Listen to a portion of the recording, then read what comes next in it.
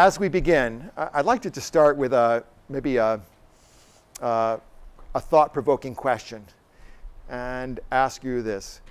What was Jesus doing before the creation of the world? We know there was a time when God said, "Let there be light," and all creation came into being. My question is, what happened before that? What was Jesus doing? Any ideas?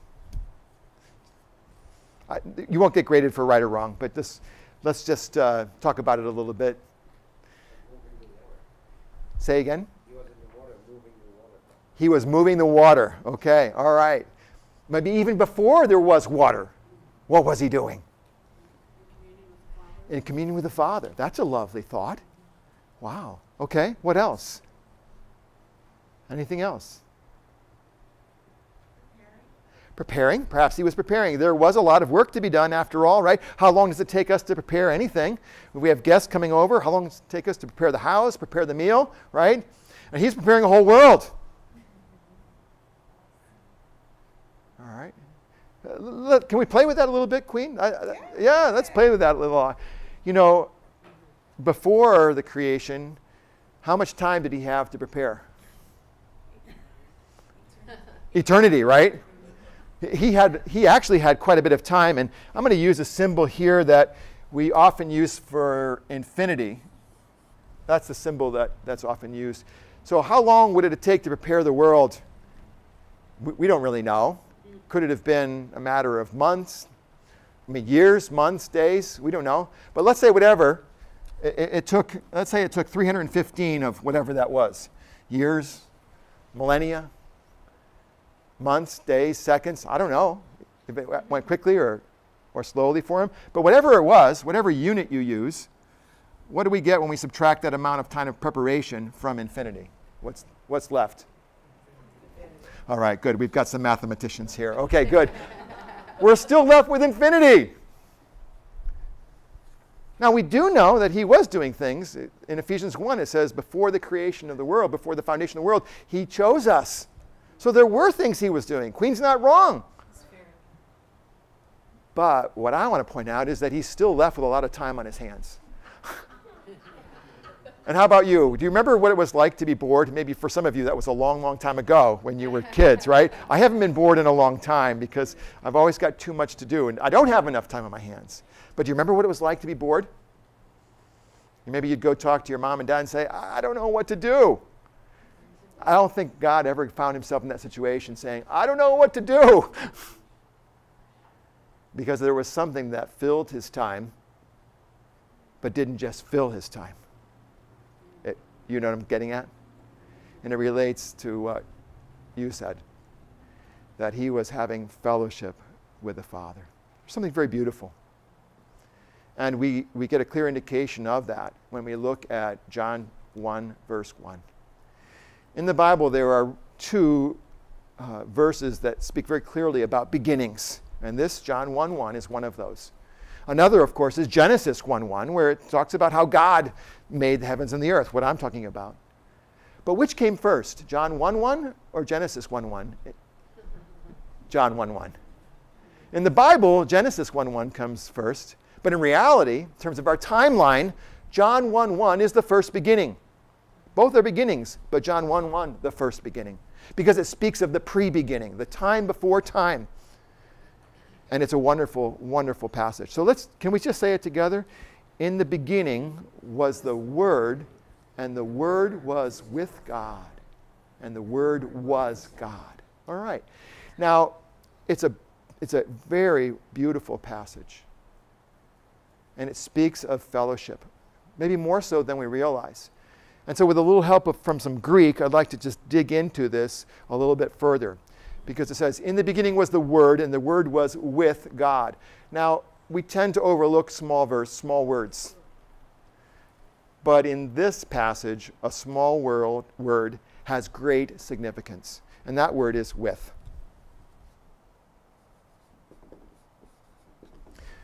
The word in English, with, is not always necessarily translated from the same Greek word, but in this passage, this word with comes from the Greek word pros. All right, could you say that with me? Pros. Pros. This word intensifies our understanding of the meaning of the word with. When we talk about being with someone, we can be with them in many ways. We can just be with them hanging out in the room without any particular involvement, without any particular intention. But when we use the word pros, it intensifies the word, and it means something like towards or focused on or fixated on or absorbed with. And so again, I'd just like to do a little demonstration. Bob, can you come on up here? It won't be embarrassing in any way, I promise you. Okay, all right. Okay. Well, oh, so you like to be embarrassed? No. Not really. All right. Okay. Are we with one another? Are Bob and I with one another? Yeah. Are we pros one another? No. Because pros means orientation. Pros means towards. And we can be with one another, but not pros one another. And what I want to talk about is this prosness, this orientation where we are with one another, where there is a focus, a concentration, an involvement, an interest, a fellowship. That's what pros is. Stay right here, Bob. I'm going to see if I've got a picture to show. Here we go. That's pros. What do you think those dogs are looking at? Any idea what they're? Okay, Bob says food. Yeah, that's a real good suggestion. My dogs are really pros. I have 4 dogs, and then when it comes to mealtime, they are very much pros their meal. Nothing will take their eyes off of it. Any other idea what they might be looking at? Squirrels. Squirrels, okay. Yeah. Certain kinds of dogs in particular really like squirrels. Yeah. Anybody else? Suggestions? Their master, someone said. Yeah, maybe they're looking at their master. Yeah. And isn't that a beautiful idea? All right. Okay, Bob, thanks. I may call on you again later, but thank you very much. So here's this beautiful picture of what Jesus was doing before the creation of the world. All right. Let me again just give you the backdrop. We have this beautiful picture of John 1:1, how in the beginning the Word is with God, pros God, and the Word was God. And to help you grab this with another picture, in Proverbs 8, there is a description of wisdom, but this is wisdom personified, and I have a sense that this wisdom is Jesus. It describes the initial creation event and how God is making everything. And in verse 30 of chapter 8 in Proverbs, it says, "Then I was the craftsman at his side. I was filled with delight day after day, rejoicing always in his presence, rejoicing in his whole world, and delighting in mankind." Now, I love this picture of wisdom, personified Christ, rejoicing at his side. And in another scripture, you can almost say, dancing in delight. And there's this beautiful sense of their interaction. They're rejoicing in each other. No sense of boredom, no sense of aloofness, no sense of apathy, just a tremendous enjoyment of being together. So now we're looking at what happens next. The Father sends his Son to earth and says, I've got work for you to do there. Does it change this fellowship in any way? That's what we're looking at by the examination of these passages. So let me hear from you. What did you discover in the Gospel of John? So give me your observations first of all. All right, you're pointing out some very helpful things. And let me contrast in particular 2 things. First of all, the Father is the source of everything that he does. Right. That's what you were getting at, Connie. That's what you were getting at, Becky. He's always looking to the Father. So there's that same absorption. He's looking to the Father. It's very present tense. It's not, oh, I looked at the Father once, I heard from him once, now I'm going on memory recall. No, there's an ongoing connection with the Father that he's listening in the present tense. He's watching in the present tense. So he knows what to say, he knows what to do. So he is the source. The Father is the source. And he's, as Keisha said, he is depending. Jesus is depending on the Father for everything. And this is the source of his obedience. His utter reliance on the Father for everything. So first of all, the Father is the source. And Jesus, centered on him, is able to bring forth everything that the Father wants to bring forth. But secondly, he's the end. He's the end result. And it's towards his glory that Jesus speaks, acts, decides. There was a total connection of Jesus to the Father, and there was nothing that could Yes, there's break not that connection. a total connection, nothing to break that connection at all. No interference, no barricade. Isn't it beautiful? Let's just look at these passages real quickly, one at a time, because I'd like to maybe show you some of the connections, not just what we see in them individually, but just some of the connections. So if you would, let's look together, first of all, at John 5:19 to 20. And I ended up putting John 5:30 down here at the end. I broke them up differently than what you see in your book. But let's look at those together. And I was in Proverbs, so I'm turning back to John 5 now, where we read in verse 19 and 20. Jesus gave them this answer, I tell you the truth, the Son can do nothing by himself. Let's just stop there.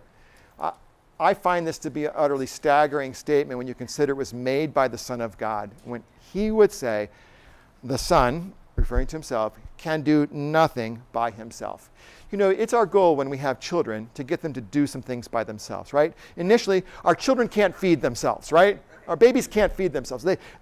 And our goal, though, is that they'd be able to feed themselves. And Jesus says, I can't do anything by myself. What is he, a baby?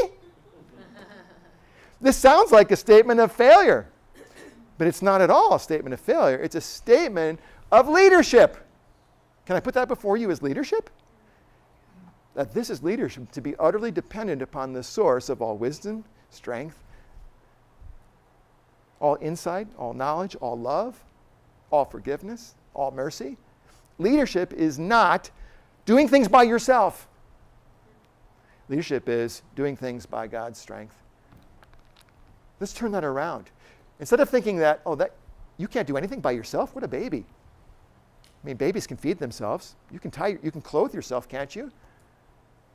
We measure our progression of maturity by what we can do for ourselves. Isn't that how we tend to look at maturity? And when you can do more for yourself, well, you're deemed to be more mature. But let's turn that on its head and looking at Jesus, who is supposedly, he would be the most mature of all individuals, and he says, I can do nothing by myself. And yet he was the greatest leader of all. What is he saying? I'll finish this sentence, he can only do what he sees the Father doing. So here's our idea of pros, again, coming through. That we know, based on what he's saying, that his eye, can I draw an eye here? His eye is pros the Father. His eye is pros the Father. He's watching everything the Father is doing. It's present tense. He doesn't take his eye off the Father. And as he watches what the Father is doing, he does what he sees the Father doing. So there's utter dependency, utter reliance on the Father. And it's only possible because there is an unbroken connection. Now, if he does break connection, well, then he no longer knows what the Father is doing. He can't see. And so therefore, he can't do. So the connection is this prosness, unending connection, unending fellowship. I tell you the truth, the Son can do nothing by himself. He can do only what he sees the Father doing, because whatever the Father does, the Son also does. It's amazing, isn't it? Okay, let's turn to the next passage, John 7, 14 and 16, and look at it with the same way. Here we read that not until halfway through the feast did Jesus go up to the temple courts and begin to teach. The Jews were amazed and asked, how did this man get such learning without having studied? That's an interesting thing. You know, they recognize that he did not go through the rabbinical schools. That's what that means. That word, he had not studied, without having studied, is kind of a code for he didn't go through the rabbinical system. He didn't have his Master of Divinity degree. And yet, how did he know so much? How did this man get such learning without having studied? Isn't that interesting? You can have learning without studying. and you can study without learning. Whoops. So Jesus answered, my teaching is not my own. Again, he doesn't take credit, does he? My teaching is not my own. It comes from, here's the idea of source. It comes from him who sent me. If anyone chooses to do God's will, he will find out whether my teaching comes from God or whether I speak on my own. So here's the same idea of source. Jesus is saying, this teaching, what you're hearing, these words that come from my mouth, don't emanate from me as much as they emanate from the Father. And we'll see this idea strengthened in the next passage. Chapter 8, 26 to 29.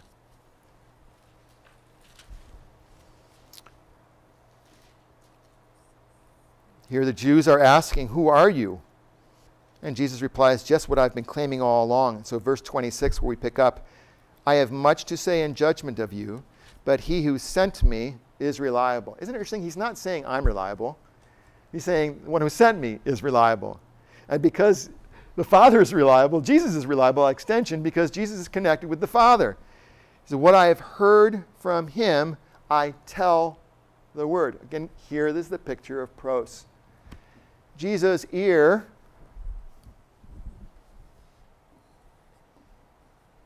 is pros, the Father. He's listening. What's the Father saying? That's what I want to tell the world. If the Father says it, I want to speak it.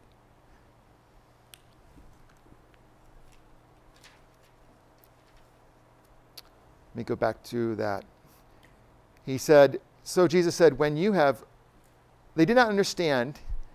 He was telling them about his Father. So Jesus said, when you have lifted up the Son of Man, then you will know that I am the one I claim to be, that I do nothing on my own. There's a second statement of utter dependency. I do nothing on my own, but speak just what the Father has taught me. But here's this idea now of speaking that's based on listening. He can speak what the Father says because he's listening. He can do what the Father does because he's watching. Because he's watching the Father, he can do the work. Let me write that in another color, I think. Because he's watching the Father, he can do the work of the Father.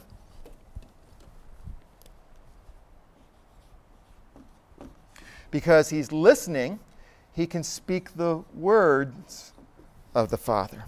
Okay? Now, I'm going to jump ahead to chapter 14, verses 7 and 10. And let's look at that one.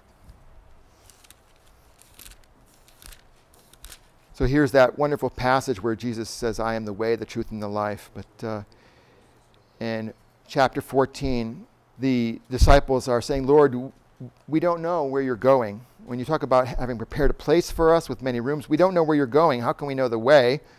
And Jesus replies, if you really knew me, you would know my Father as well. To know me is to know him.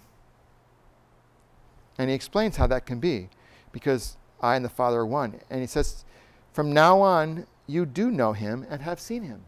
To see me is to see the Father. But Philip can't quite grasp it, so he says, Lord, show us the Father, and that will be enough for us. And Jesus answered, don't you know me, Philip? Philip says, show us the Father. And Jesus says, don't you know me? Can you imagine how confusing that was for Philip? Don't you know me, even after I have been among you such a long time? How can you say, show us the Father? Jesus is trying to say, I and the Father are one. To know me is to know the Father. To encounter me is to encounter the Father. To see me is to see the Father. And he speaks of his oneness, his union with the Father. Now, in verse 10, he goes on to explain, don't you believe that I am in the Father and the Father is in me? The words I say to you are not just my own. Rather, it is the Father living in me who does his work. So this passage, chapter 14:10, picks up both these ideas. It's the Father in me doing his work. It's the Father in me. These words you hear are not just my own. It's the Father living in me. All right, let's look at the next passage. Again, I pulled this out from chapter 5, so let's go back to chapter 5, in particular verse 30 this time. Gives us just another different nuance to this understanding of Jesus' fellowship with the Father. There we read, "By myself I can do nothing." This is the third time. I wanted you to see this. 3 times Jesus makes this amazing statement of dependency. You know, I would not stand before any group, never mind my detractors, and say, I can't do anything.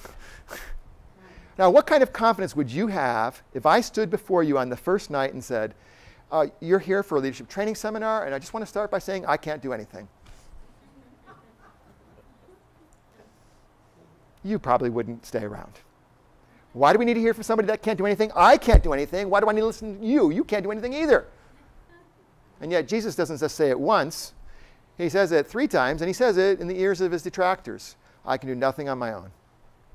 Do you think he's trying to make a point for us? Now, does this mean that Jesus is non-productive? Does this mean he's unreliable? Does this mean he's irresponsible? No, that's not the idea at all. The issue is that he shifted the responsibility off his own shoulders to the Father. And this means that instead of looking to his own strength for ability, he looks to the Father. And what I find so fascinating about this is that he is not trying to be creative. He's not trying to be innovative. And you know, those are 2 really big words in business leadership, innovation. Would you agree? Innovation is a big word. In fact, I love to be creative and I love to innovate. In fact, supposedly it's supposed to be one of my gifts, innovation. And yet, I don't see Jesus in the pursuit of innovation. Instead, what do I see Jesus doing? He's in the pursuit of a relationship and fellowship with the innovator. Do you see what I'm saying? Now you may say, you're just playing with words. No, I think there's not just a subtle distinction. I think there's a fundamental distinction. The question is, where do you look for your strength? Where do you look for your ideas? Do you look to yourself or do you look to another? And is that other God who created you? Now, I believe there's a tremendous need for innovation and creativity in the church. There's a tremendous need for innovation and creativity in leadership. But what I'm trying to call us to question is, where do we look for that innovation? And if we want to follow the example of Jesus, where did he look? He looked to the Father. And 3 times he admitted, without embarrassment of any kind, I can do nothing on my own. Staggering. But we know that he did so much when he was here. Now, what is this last thing? Verse 30 again, chapter 5. I can do nothing. By myself, I can do nothing. And then he says, I judge only as I hear, and my judgment is just, for I seek not to please myself, but him who sent me. Again, this is all about the source. Who sent me? The Father sent me. I'm not here to please myself. It's not, as Catholics say, it's not for his glory, but it's for the Father's glory. So we see both source and end here in this passage, that he's saying, I'm not doing it on my own. And what is the doing? Here, the doing is judging. Here, his activity is judging, discerning, deciding. So I'm going to draw another image for you. And you tell me if you can figure out what this is. What's that look like? A brain. Okay, good. All right. So we know the scripture says that his mind, he was one mind with the Father. We talk about having the mind of Christ. This is that idea. Jesus had the same mind as the Father. His mind was pros, the Father. And because of that, he did the will. He did the will of the Father. So I want you to see this, that Jesus was not in any way ineffective. He was powerfully effective as a leader. But where did that come from? It came from his utter intimacy and dependency on the Father. And because of that, he could do the work of the Father, he could speak the words of the Father, and fulfill the will of the Father. Now, isn't that what we desire as leaders? Isn't that what we desire? For those of you that have ministries where you preach or teach the Word of God, or maybe counsel or consult, isn't that our desire? When people come to us with questions, very difficult situations, whether they're family issues or issues related to the body of Christ, where they need discernment, they need understanding, or when we want to speak a word to uplift, to exhort, to convict, to comfort, or we want to do works that will actually change people's lives, where do we find such works? You know, I know many times, since I have not only been a petroleum geologist, but a pastor in my second career, I know what it's like to stand in front of people and to preach and to have that sense, I don't think anything happened. I don't see any changes. You know what I mean? How many of you in speaking ministries know what I'm talking about? So how many times do you get up in front of people and you speak and you realize, oh, that didn't do anything. Now, sure, there's a time element, and maybe we don't realize that more has happened than we realized. But we also know what it is to speak a word that just falls flat. So where does that word come from that, like a sword of the Spirit, divides soul and spirit, joint and marrow? Isn't that what the book of Hebrews talks about? That the word of God is like a sword of the Spirit, just going straight to the heart. Where does that word come from? Let me ask you. Where does that word come from? From the Father. If we're going to understand anything at all from Jesus, those words that cut to the heart to bring healing or conviction, they don't come from our ingenuity. They come from the Father. And they come from the Father because we're pros. The ability to do, the ability to speak, the ability to discern, to do, to speak, to discern, they don't come from here. They come from Christ in you. They come from being pros, attentive to what God is doing in our midst. Watching, listening, being one mind with God. I think of an example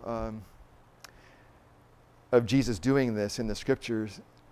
And it's a familiar story. You recall how on one occasion, more than one occasion, but one particular occasion, the Pharisees sought to test him, more to test him than to expose him as a fake. And so they brought to him a woman caught in the act of adultery.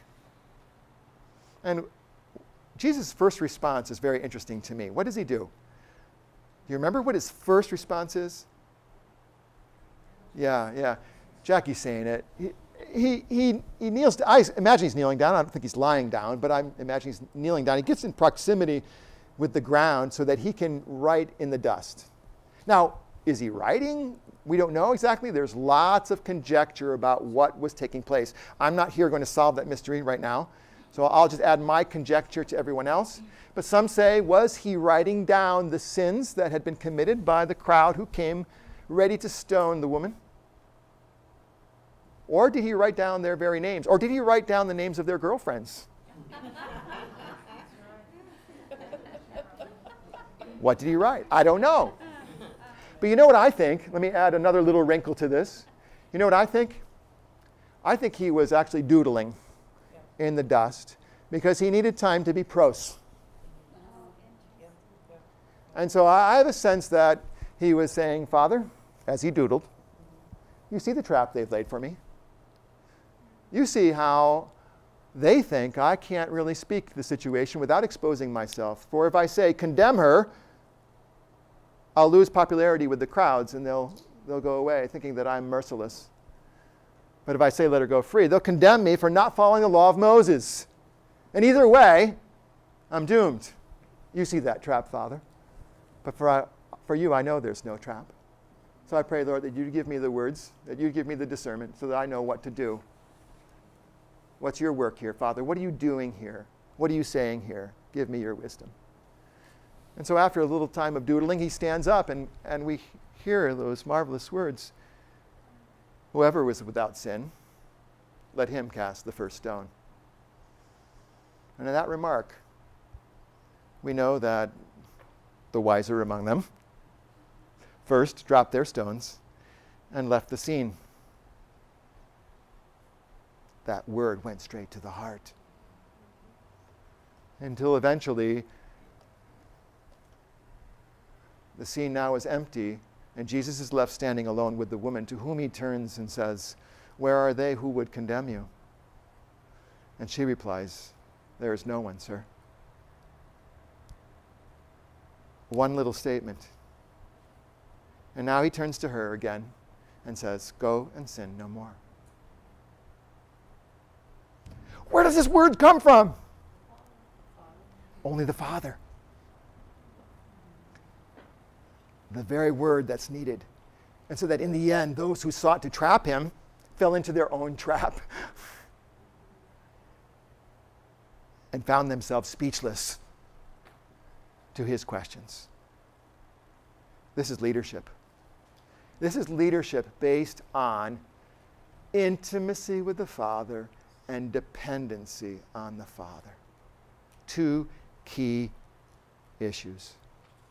Dependency based on intimacy. The very kind of relationship, the very kind of fellowship that we ourselves are called to participate in. This same person, Jesus, then when he teaches his disciples, invites them into this kind of prosness. Now, I know I'm using the language wrong, but I think you follow what I mean. He invites us into that same relationship with himself, to be towards him, the Christ, in the same way he was towards the Father. And we see this expressly, clearly laid out for us again in the Gospel of John, chapter 15. Let's take a look at that. Again, a very familiar passage for us in which Jesus gives us a picture. He says, "I am the true vine, and my Father is the gardener. He cuts off every branch in me that bears no fruit, while every branch that does bear fruit he prunes so that it will be ever more fruitful." Skipping verse 3 and going to verse 4. "Remain in me, and I will remain in you. No branch can bear fruit by itself." There's that same sense of dependency, right? It must remain in the vine. "Neither can you bear fruit unless you remain in me." Now, let me ask you this. In this chapter, John 15, what is the command that Jesus gives his disciples? Remain. Does he command them to bear fruit? Does he command them to bear fruit? Look for it. Is it there? Actually not. Nowhere does Jesus have to say bear fruit. And why not? Exactly. We have an if-then clause. If you remain, then you will bear fruit. It's a consequence of abiding. Just as for Jesus, leadership was a consequence of his abiding in the Father. Wisdom was a consequence of his abiding with the Father. The words to speak were a consequence of his abiding with the Father. The work, his activity, his deeds were a consequence of his abiding in the Father. In the same way, bearing fruit for us is a consequence of our abiding in the vine, abiding in Jesus.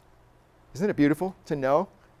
And doesn't it release us from all kinds of anxiety about, oh my, what will my life produce? What will I account for?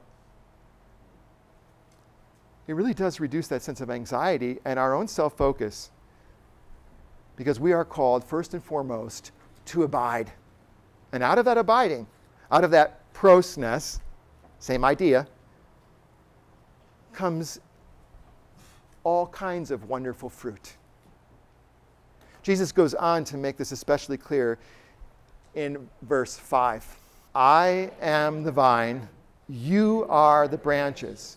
If a man remains in me, and I in him, he will bear much fruit. Apart from me, you can do nothing." So now again, he reaffirms what he said earlier. By abiding with him, we will bear much fruit. But then he says the converse. He says, apart from me, you can do nothing. So let me ask a silly question. What does nothing mean? You know, I would like to play with this again, because actually it's a deeper question than at first it appears. What does nothing mean? Nada, zero. Nada, zero, zilch, nothing. Okay, let's just first of all grapple with the completeness of this. Would you be willing to say this? Apart from Jesus, I can do nothing. Can you say that? Apart from Jesus, I can do nothing. How does that sit with you? I wanted you to say it because I wanted you to feel it. How does it sit with you? Does your flesh rise up against that? You know what? I don't know that it sits well with me. You know? Because I actually think that I can produce not only a few things, but quite a lot and of great value. How does it sit with you to say that? Because if it doesn't sit well, then the whole life of Christ is not going to sit well. And leadership is always going to be hard for you because you're going to be turning to yourself as a source instead of to Jesus. It takes a long time for our flesh to get used to this idea, doesn't it? It's a process. It is. All right. Now I want to go a little deeper, though. Look at the world around you. There's lots of non-Christians. Would you say that they have produced nothing?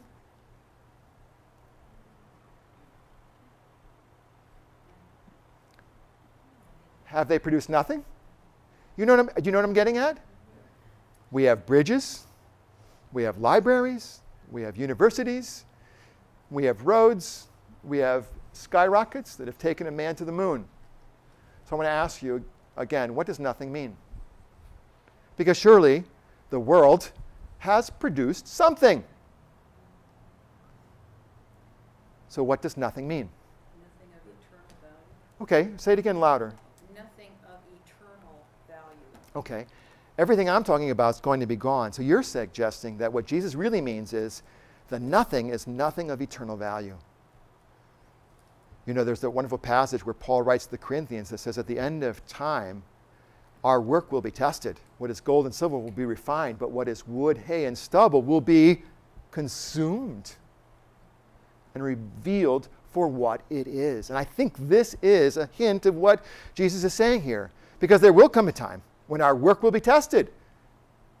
The fruit of our lives will be tested to see, is it something of lasting value? Will it bear the test of time? And will it go on till eternity? This is what Jesus is saying. And I think that within us, God has put this deep desire to produce work that lasts, to produce fruit that lasts. Fruit is perishable, isn't it? Fruit is very perishable. If you don't put it in the refrigerator, you know, it can get moldy so fast. In the same way, work produced apart from Christ is perishable. And if we want to produce work that lasts, we want to produce fruit that lasts, it needs, first of all, to come from Him. He needs to be the source, and He needs to be the end. The same thing for Jesus. He needs to be both source and end. We do it from Him and to His glory. Amen? I want to look at a story from the Bible, from the Old Testament, and just examine this concept just a little bit more. What does it mean when Jesus says, apart from me, you can do nothing? And you remember the story of Abram and Sarai, who were promised, this wonderful promise of God, that Abram would be the father not only of children, but of nations. And when, of course, Sarah heard that promise repeated on one occasion, she laughed because it was so ludicrous, because they were advanced in age. They were already in their 90s. And it was ridiculous to consider that her womb would produce the fruit of a life. And so she laughed. It was laughable. I don't know about you, but maybe sometimes you look at your life and maybe you think it's laughable to imagine that I'm going to produce something that matters. You know? I want you to think of Sarah. Now, the promise was wonderful, but the waiting time was not wonderful. They waited, and still no fruit of their womb, of her womb, no fruit of their life. And they waited until they thought, well, maybe we've got to do something for ourselves. And what happens? We start out knowing that it's only through God. But then after we wait, we take matters into our own hands again. And Sarah came up with a bright idea. She said to her husband, maybe it's perhaps through my handmaiden that God desires to fulfill this promise. So, my husband, Abram, why don't you sleep with Hagar? And Abraham said, wow, that's a great idea. And they slept together and they produced fruit. And what was the fruit? The name of the fruit was Ishmael. Was this the fruit the father desired to produce? No. Was this the child of the promise? No. And yet God had a promise even for Ishmael. This is what's interesting. Even though this was not God's design, God's desire, God still had a promise for Ishmael. Now later we know that Abraham and Sarah did produce the fruit that God desired. And another child was born with the name Isaac. 13 years after Ishmael was born, Isaac was born. Now, what was the relationship between the two boys? Do you recall? Not very good. It was rather contentious, was it not? They were always butting heads. They were very different. And there was just tremendous contention. They were at war with one another. Now, and when did that relationship resolve? Never. What do you mean never? It's still going on. Explain. Okay. All right. So the descendants of Ishmael and the descendants of Isaac, the Jewish people and what we think of as the Arab people or the Muslim people, are continuing in war with one another. All because Abraham and Sarah had a bright idea. If only they had done nothing. Think about it. Nothing would have been preferable. And yet for us as people, we hate inactivity. We hate passivity. We hate to do nothing because we feel like I'm not being productive. But if only Abram and Sarah had done nothing, we would be better off today. But because they did something rather than nothing, we now live in a world of terrorism. We now live in a world marked by a war between the descendants of these two great men. If only they had done nothing.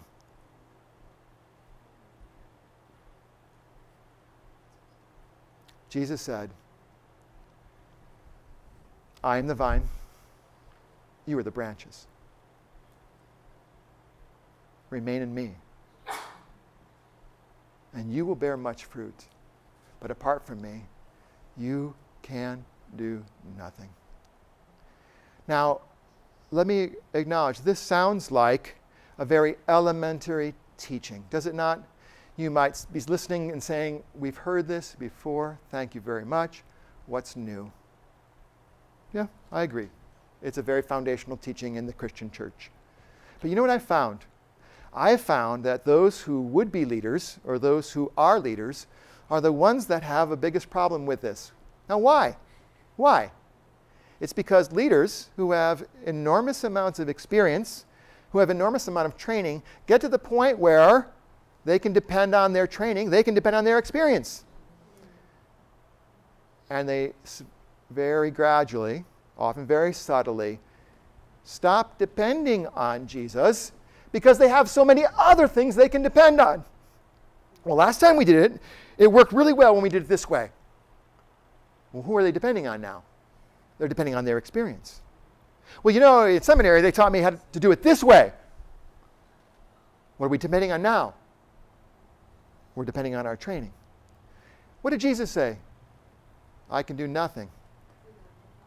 What were the Jews amazed at? How did this man get so much learning without having studied? Now, I'm not against study.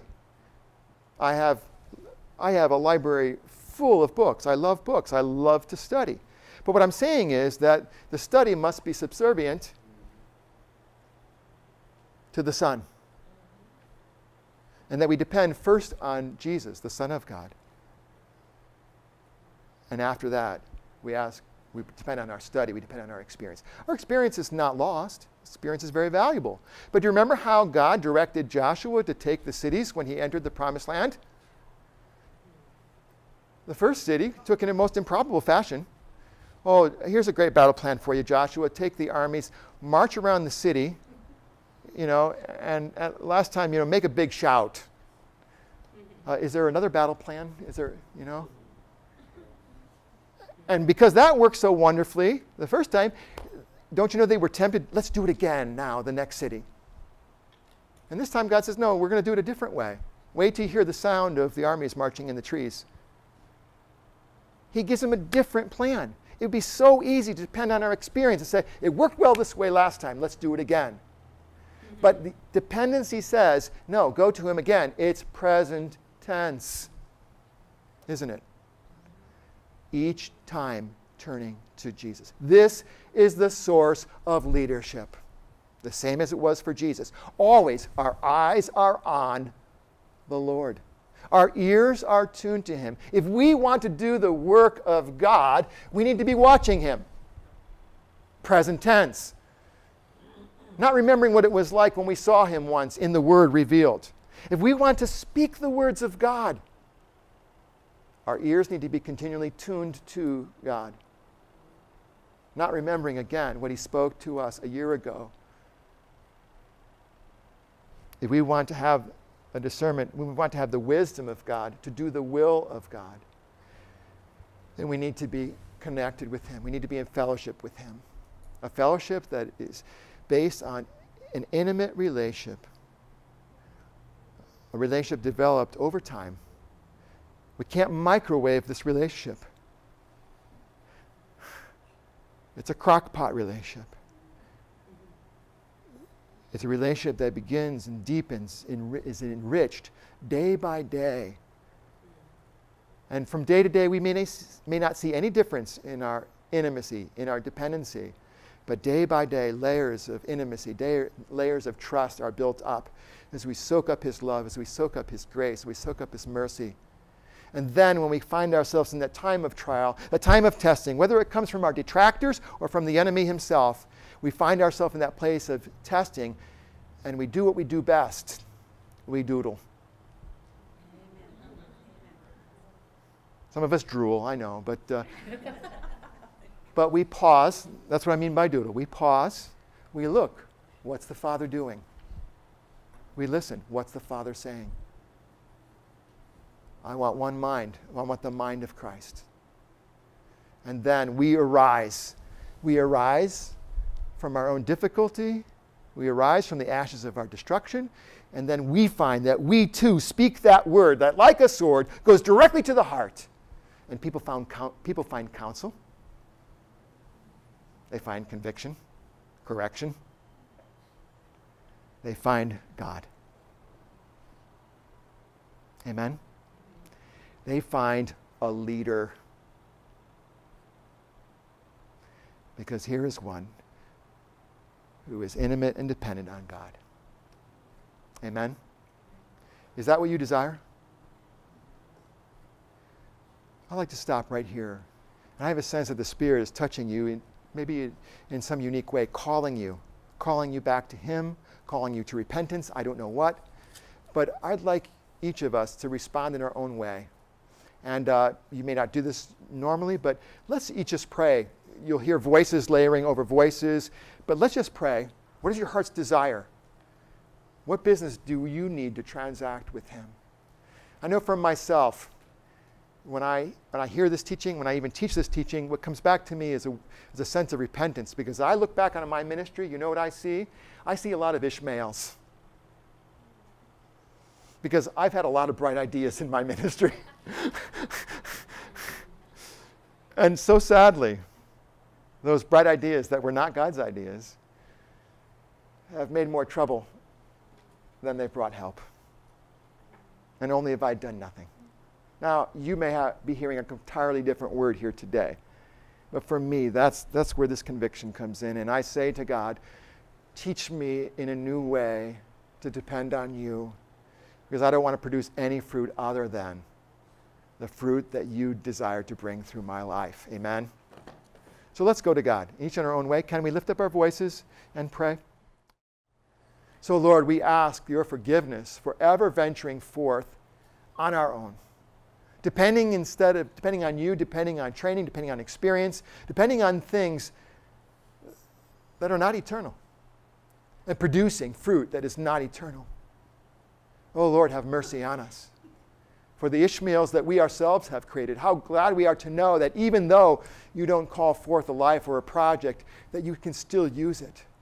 But Lord, forgive us for thinking that somehow our ideas were brighter than your ideas.